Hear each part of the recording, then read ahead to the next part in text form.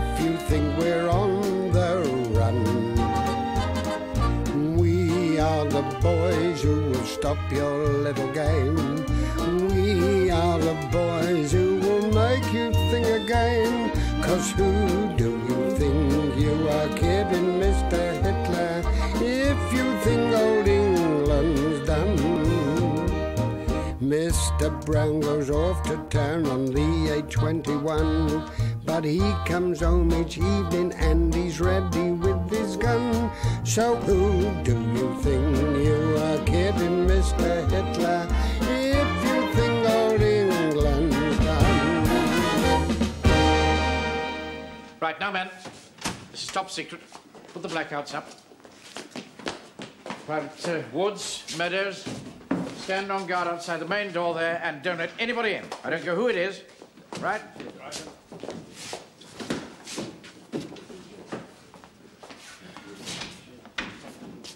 All clear out there, Hancock? All clear, sir. Good.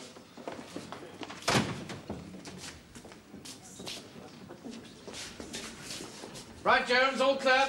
Right, clear. Come on, then.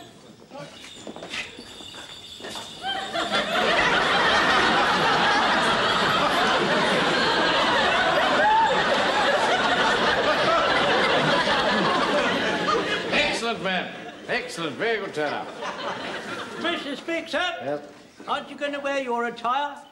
No, not for just now. I shall just wear the hat. Now, the reason I've taken all these pains to keep this matter a secret is because nobody must see this dance until it's perfect. Otherwise, we might look like a bunch of idiots. Mainwaring, I want a word with you. I've got to tell you, sir, that as a Scot, I feel a right Jessie dressed up in this this pansy Sassenach get-up. It's actually difficult getting it back.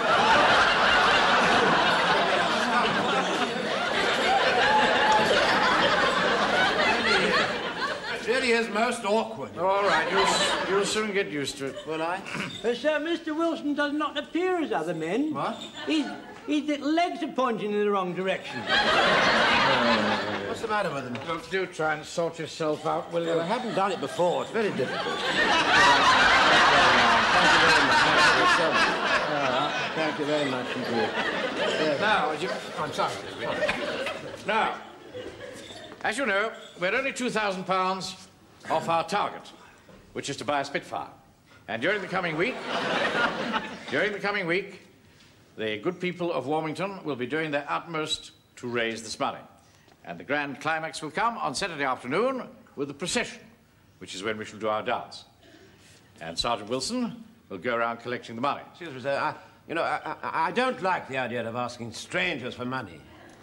It's perfectly simple. All you have to do is gallop the horse and make it look as lifelike as possible. That's right. And you make jocular remarks. Oh, I see. What sort of jocular remarks? Try ha ha ha, give till it hurts, ha ha ha. Oh, I see. Try that. Ha ha ha, give till it hurts. Ha ha ha.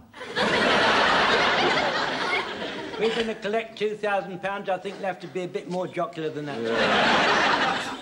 I know, he could say, we need Spitfires to beat the Hun, put money in my mouth and it goes to my tum. Rubbish!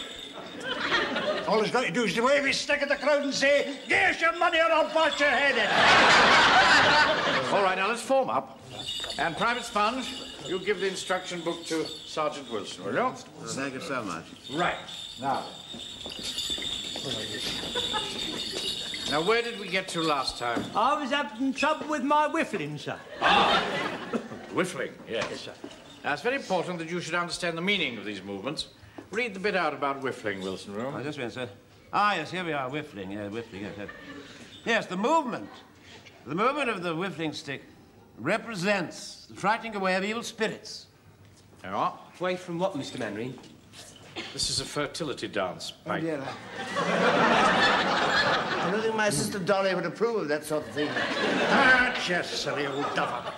It's just to encourage the crops to grow. It's danced every spring by the young, fertile men of the village. There's not much good us doing it, is it? You speak for yourself. All right, that'll do. Permission to speak, sir. I do not wish to stand opposite Private Frazer when he's whiffling. Why not? Well, sir, I've faced whirling dervishes and I've faced charging fuzzy buzzes, but I don't want to face Private Frazer when he's waving his whiffling stick. He's got a mad look in his eye. Mad? My eyes are perfectly sane. Look up, man. What do you say I had mad eyes? Well, no, not really mad. There you are, you see. Now, just before we start, we'd better check that the bells are all right. Right, left leg first. Right leg. That's the best you can do, Godfrey. But a touch of rheumatism, I'm afraid, sir. I'm so sorry, sir. I beg your pardon. Look, do try and control that animal, will you? He's not used to this type of work, you see. Right. From the top, then. Private day. 1, 2, 3, 4, 5, 6, 7, 8. Back. 2, 3, 4. Forward. Round.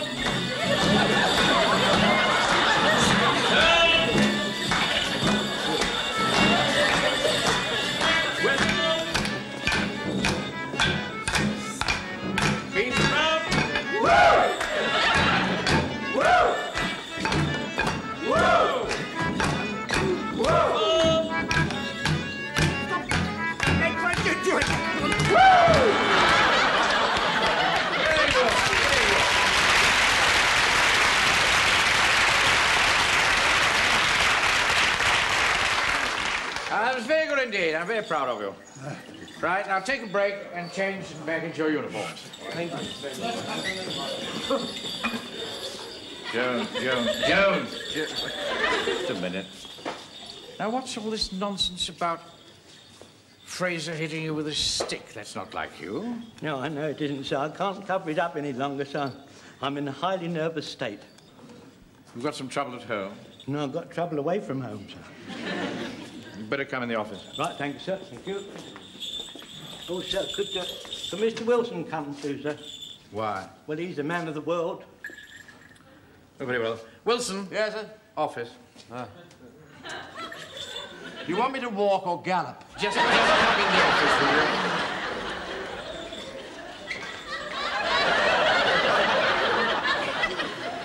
Right.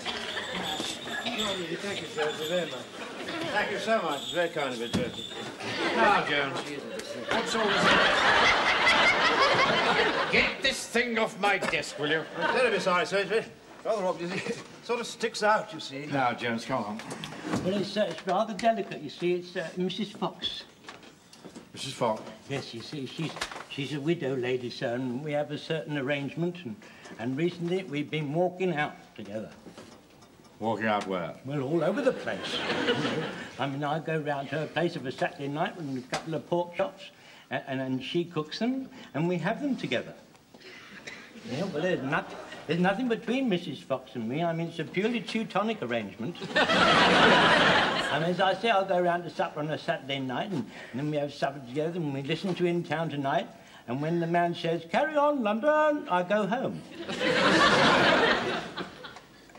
I really don't see what this has got to do with me. Well, recently, you see, sir, affection has been taken by another. Ah. Yes. Who? Mr. Gordon, the town clerk. What? Well, not that silly, bald-headed old duffer, do you mean? I don't mean he's a bald-headed old duffer just because he's got a bald head. I mean, he'd be a silly old... wouldn't he? I mean, he'd be a silly old duffer even if he got a full head of hair. Yes, all right. Well, everybody knows he's a roue and a philanthropist. Yeah. Well, I still don't know what you want me to do about it. Well, sir, I want you to speak to her, sir. I couldn't possibly do that. Yes, you must, sir. There, I've written down her telephone number. There. Now, don't you go spreading it around, mind? Yes, but I could... Well, please, sir, you must speak to her, you must. Otherwise, I should be a broken man. And what good is a broken lance corporal to you, sir? Dear, oh dear. Oh, what are you going to do, sir? I don't know. Because I could ring her up. Perhaps I ought to point out to her what sort of a chap this town clerk is. I'll give her a ring later and arrange to see her. Under the apple tree with anyone else but me. Anyone else but Godfrey, me. is that you, son? Yes, I was just having my hot milk before I go to bed. It has happened. Ah, I knew it would one day. What has? It's Mainwaring. He has succumbed to the lure of the flesh. Did you hear what I said, Godfrey? The flesh, the flesh! I do wish you would keep repeating that word. My assistant Dolly might overhear it. Said I don't believe a word of it. Tell him, man, I heard it with my own ears. It just so happened I was passing the office door, and I heard him speaking to this woman. What woman? Mrs. Fox, that fine, big widow woman. Mr. Mainwaring's a pillar of respectability. That's man. It's men like him that are the worst. I looking down their noses at other folk and all the time deep inside lust. Lust. Sheer naked lust. I tell him on the fires of hell are lying in wait for him. He's doomed, doomed. I think the whole thing is nonsense. Nonsense, is it? Listen. I heard him arranging to meet this woman at the Marigold Tea Rooms tomorrow morning at 10:30. If you didn't believe me, come and see for yourself. I will, just to prove that you are wrong. Right. I'll meet you there. And don't forget, it's your turn to pay for the coffee. Hello? Hello? Listen, Pikey. I must speak to you, boy. It's very important. I want some information, you see. You know Captain Mainwaring? What time does he go for his morning coffee? 10:30, regular as clockwork, every morning, Marigold Tea Rooms. Why? Well, my information is that he's meeting a certain lady there. Oh, no, Mr. Mainwaring doesn't know certain ladies. He's married. She's not so much a lady as a kind of a big, woo. Yes. Well, you know, I write this gossip column for the Eastbourne Gazette called Whispers from Warmington. Yes, indeed. Oh, I can see the headlines now. What local bank manager's name is linked with a certain widow, Lady X? No, you must have it all wrong. No, my information is that he's besotted with a boy. Besotted. What? Like in that film, Rain? See, there was this clergyman, you see, and he was besotted with a girl named Sadie Thompson. Well, being a clergyman, he wasn't allowed to be besotted. So, in the end, he walked into the sea. Hey, you don't think Mr. Mainwaring will walk into the sea, do you? And if he does, he'll have a long way to walk. Tide's out tomorrow morning. I'm sorry, but Captain Mainwaring is a perfectly respectable married man. That's sick. You know your trouble, Godfrey? You live in a dream world of your own. I tell you this, man, it's the spot. He's here.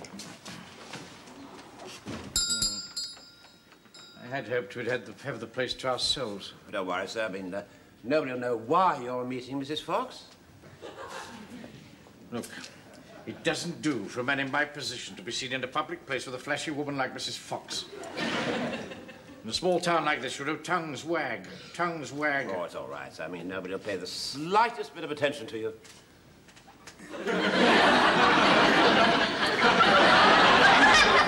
Well, now, where shall we sit? Well, I'm going to sit over here. Oh, I see. Right. You just go and sit on your own somewhere, will you? Mr. Mainwaring. Morning. That you, Jones? You won't give me away, will you, sir? What on earth are you doing dressed like that? I'm heavily disguised. I don't want anyone to recognise me.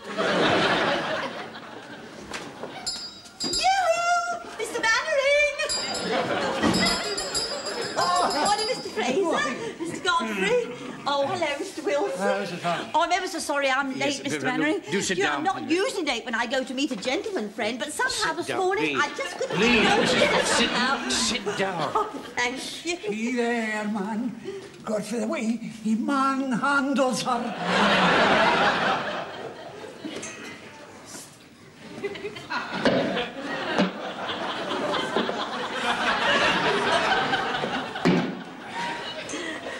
Oh, well, this is cosy. Good morning, sir.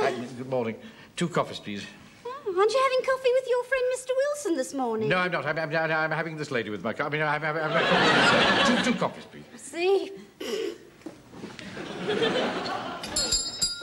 Now, Mrs. Fox, the reason I've asked you to meet me here this morning is to discuss... What do you want, Pike? Excuse me, Mr. Mainwaring. Mrs. Mainwaring's on the phone. Oh, well, tell her I'd ring back later, will you? Yes, ring back later, right. What is it now?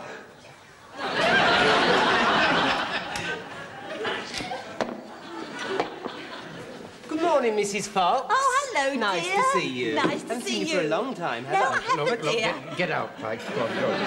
Get out. Bye-bye, dear. Now, Mrs. Fox, the reason I asked you to meet me here this morning is to discuss a rather delicate matter. Yes?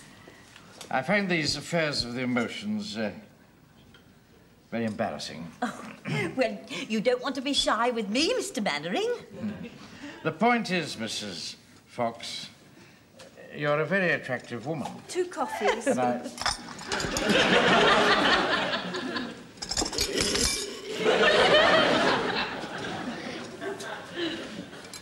What was I saying?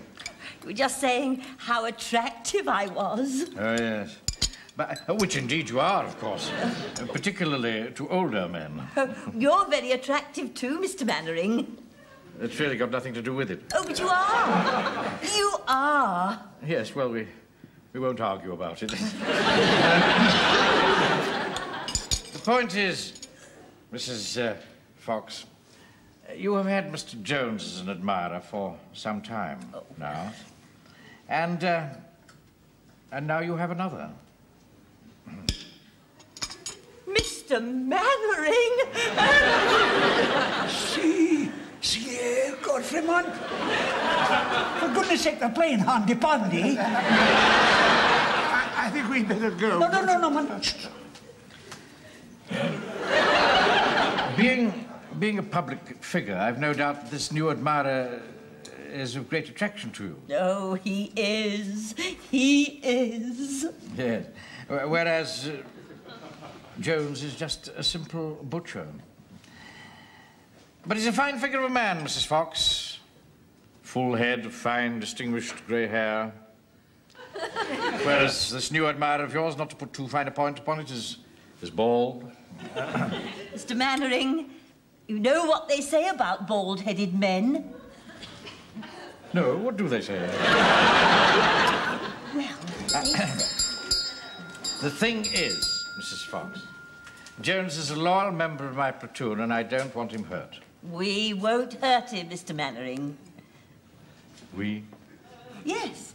He can have Mondays and Saturdays, and you can have Tuesdays and Fridays. I'm talking about Mr. Gordon, the town clerk. Oh, well, he can have Wednesdays.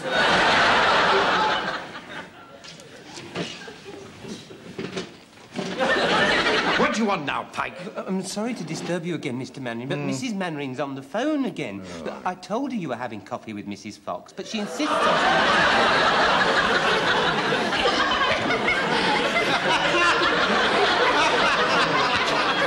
You stupid boy.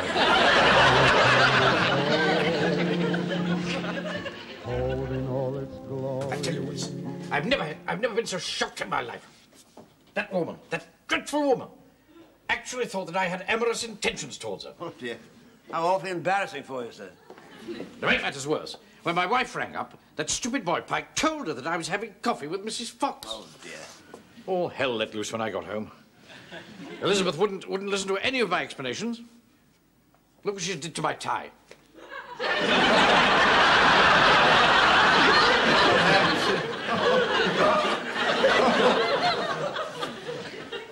She rang the bank 12 times today.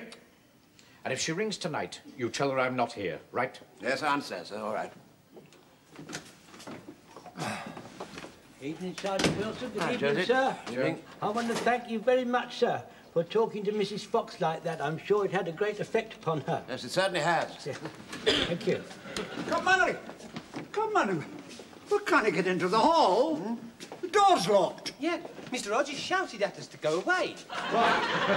You come out now, girls. Come on. Line up round the horse. That's it. There we are. Very nice. That's it. All right. Here we are, then. Yes. Well, what do you think, then, Mr. Town Clerk? Oh, they're very nice, they are. Right. Now, girls, as you know, we've got you here tonight so that we can choose one of you to play the part of Lady Godiva in the procession next week. Can we have the first girl on the horse, please? Yes, certainly. Right. Get on the horse, dear. On the horse. Now, Corporal Jones. Sir? I want you to show the men how to strip down the Lewis gun in 2 minutes. And I shall time you. Uncle Arthur. What is it? What? The hall is full of naked ladies. Silly Frank.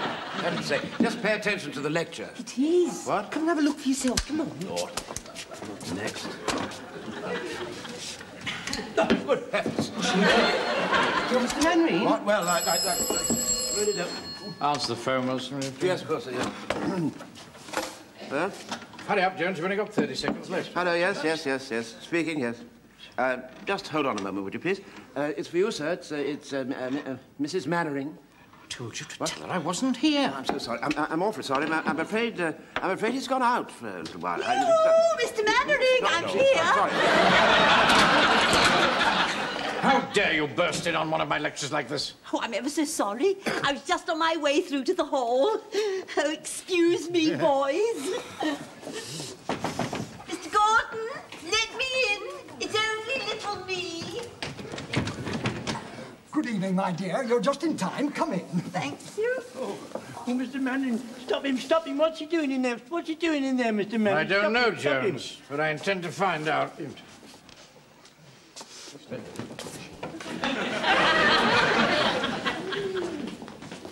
What's the meaning of this?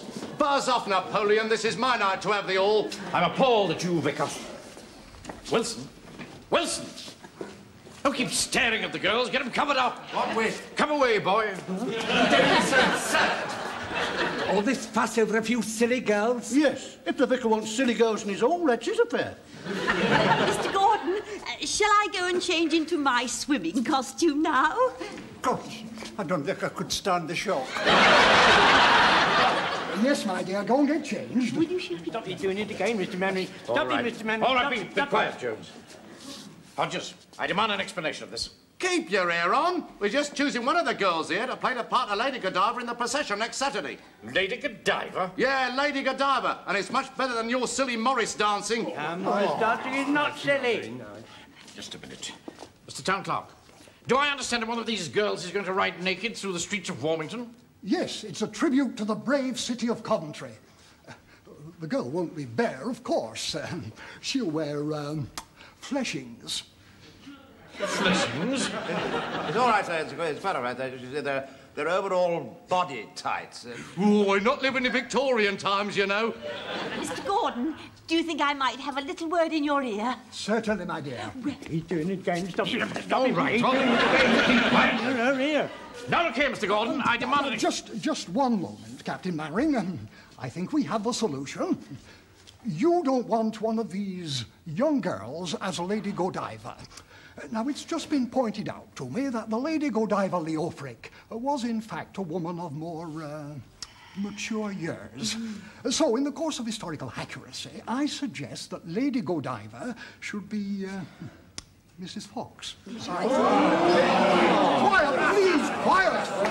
Mrs. Fox will be perfectly respectable, covered from top to toe in fleshings, and wearing a wig of long golden tresses. Gosh, you'd never cover her up with long golden tresses. You would need a bell tent.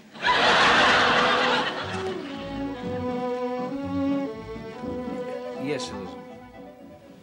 No, Elizabeth. I keep on telling you that I had nothing whatever to do with the choice of Mrs. Fox as Lady Godiva. No, dear. Yes, dear. It was the town clerk who decided that she should be played by somebody more mature. That is, somebody of rather more ample proportions. Yeah, I know that you have more ample proportions than Mrs. Fox. But you're not Lady Godiva, are you? Hello?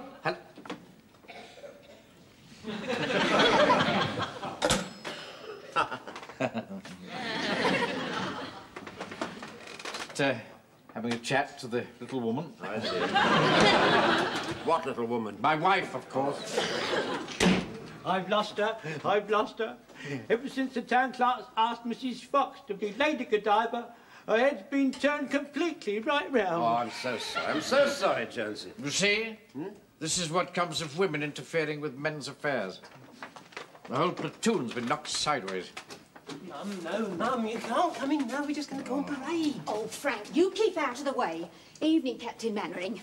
Arthur. Yes, what is it? What's this I hear about Mrs. Fox being chosen as Lady Godiva? Well, it was nothing to do with me, Mavis. Well, you were there. What? Yes. Yeah, I was. I was sort of standing around, yes. A woman like Mrs. Fox? Yes. I'm much slimmer than she is. I mean, what's wrong with my figure? What? Well, nothing at all. You don't want to play Lady Godiva, Mrs. Pike? I would like to have been asked. You considered the effect on your son? His mother, riding through the streets of Warmington, clad in nothing but Fleshings.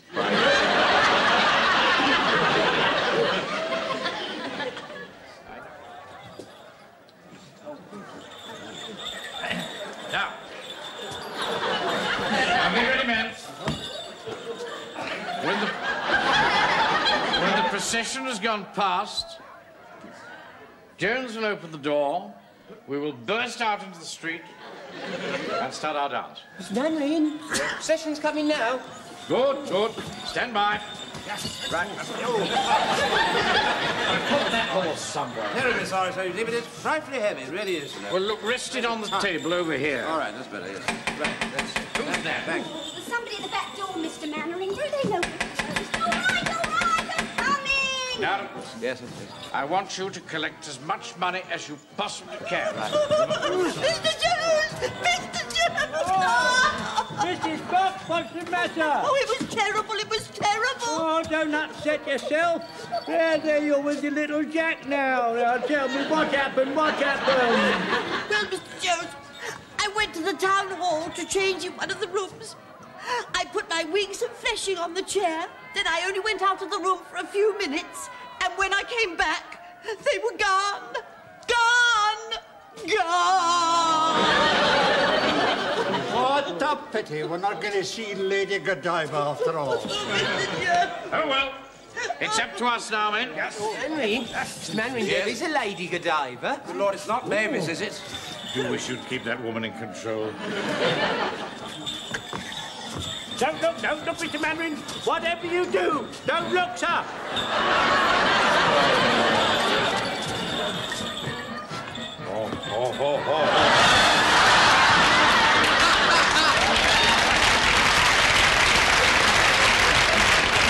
It is Mrs. Mainwaring.